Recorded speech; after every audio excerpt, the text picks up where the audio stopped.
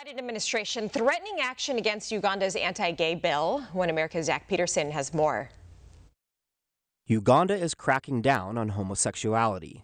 Gay acts are already illegal in the country, but the parliament passed a bill Tuesday that makes it illegal to even identify as LGBT, carrying with it a life in prison sentence.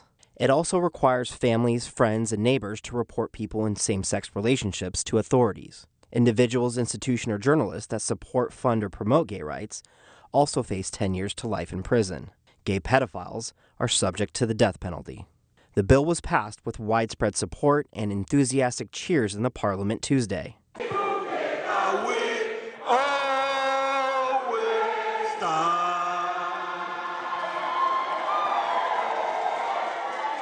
This country will stand firm. And once it passed, I can tell you, Madam Speaker, we are going to reinforce the law enforcement officers to make sure that homosexuals have no space in Uganda. One Ugandan lawmaker said he supported the bill to protect the future of the children, and, quote, "Our Creator God is happy about what is happening."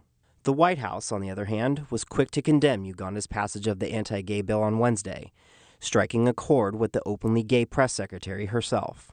We have grave concerns with the passage of the Anti-Homosexuality Act, AHA, by the Parliament of Uganda yesterday, and increasing violence targeting LGBTQI+ persons.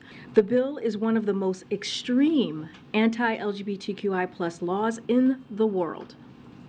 Human rights are universal. No one should be attacked, imprisoned, or killed simply because of who they are or whom they love. National Security spokesperson John Kirby said the U.S. may have to step in and take action against Uganda. We're certainly watching this real closely, and we would have to take a look at whether or not there might be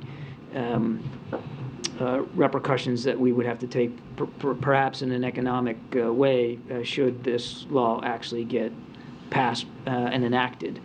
And that would be really unfortunate because so much of the economic assistance that we provide Uganda is health assistance. Since 2004, the U.S. has invested more than $3 billion in the President's Emergency Plan for AIDS Relief, known as PEPFAR Uganda. The White House is threatening to remove this funding that directly provides care for more than 1.5 million Ugandans living with HIV and AIDS. Although same-sex relations are illegal in 32 of Africa's 54 countries, the White House is selectively targeting the predominantly Christian country of Uganda, making no such threats against the Muslim African countries with similar laws.